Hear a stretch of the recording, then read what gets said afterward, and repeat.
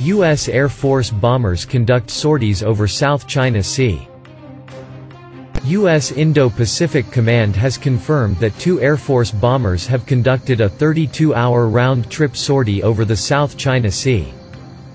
The operation included 2 U.S. Air Force B-1B Lancers from the 28th Bomb Wing, Ellsworth Air Force Base in South Dakota.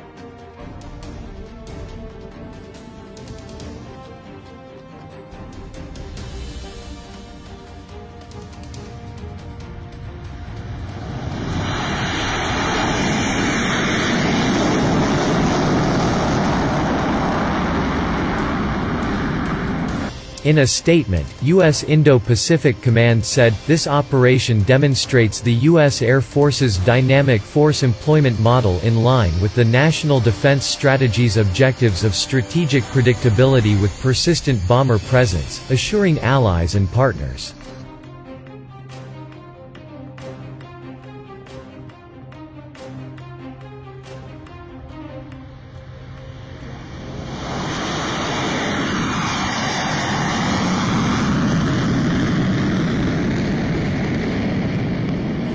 The latest sortie follows a similar operation conducted a week ago when a B-1 participated with 6 U.S. Air Force F-16s and 15 Japan Air Self-Defense Force F-15s for CONUS-based bomber bilateral training near Japan.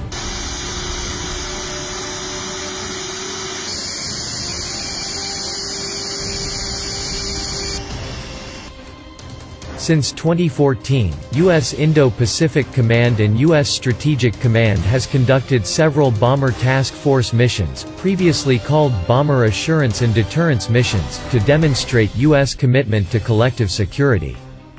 The first mission included B-52H Stratofortresses and B-2 Spirit aircraft traveling from the continental U.S. to Joint Base Pearl Harbor-Hickam in April 2014.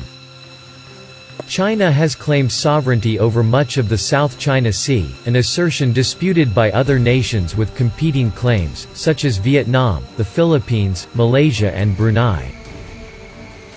During the past week, Navy warships operated near the Spratly and Paracel Islands, 2 of the archipelagos China has claimed most vehemently. The guided missile cruiser USS Bunker Hill sailed near the Spratlys on Wednesday as part of its so-called freedom of navigation operations.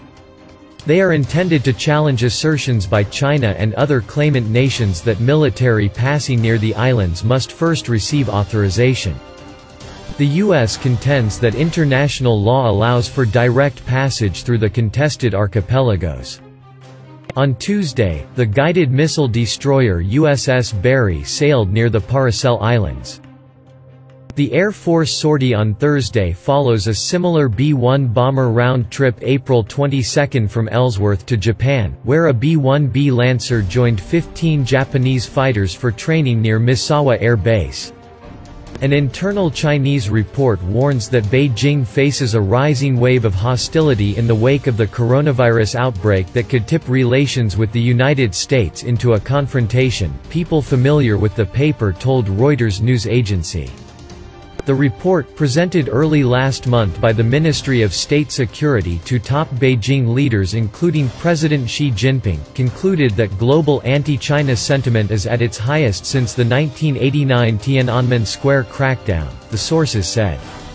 As a result, Beijing faces a wave of anti-China sentiment led by the United States in the aftermath of the pandemic and needs to be prepared in a worst-case scenario for an armed confrontation between the 2 global powers, according to people familiar with the report's content, who declined to be identified given the sensitivity of the matter.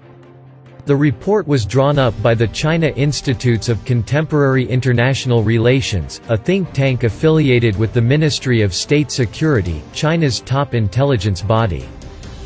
Reuters has not seen the briefing paper, but it was described by people who had direct knowledge of its findings. The Chinese Foreign Ministry spokesperson office said in a statement responding to questions from Reuters on the report that he doesn't have relevant information. China's Ministry of State Security has no public contact details and could not be reached for comment. China Institutes of Contemporary International Relations, an influential think tank that until 1980 was within the Ministry of State Security and advises the Chinese government on foreign and security policy, did not reply to a request for comment.